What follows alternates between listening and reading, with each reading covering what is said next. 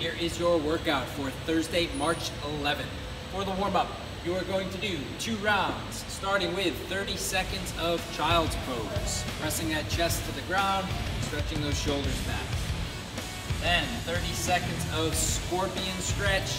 Just alternate each side, hold that stretch for 1 or 2 seconds, and then switch. You're gonna do 30 seconds of back rolling. If you have a foam roller or a lacrosse or tennis ball, you can use those. If not, you can just roll on the ground, a bit of a tuck roll, and focus on that lower back. Then 20 wide stance squats, set up in your normal squat, and then take 1 step out to each side, giving 20 squats with that wide setup.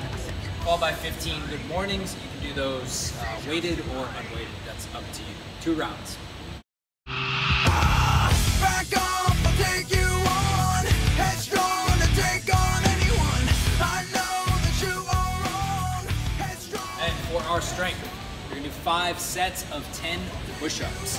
You want to make these push-ups as challenging as possible for a set of 10.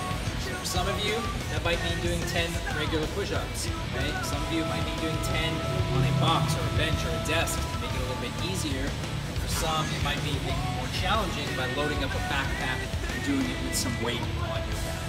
Okay? 5 sets of 10.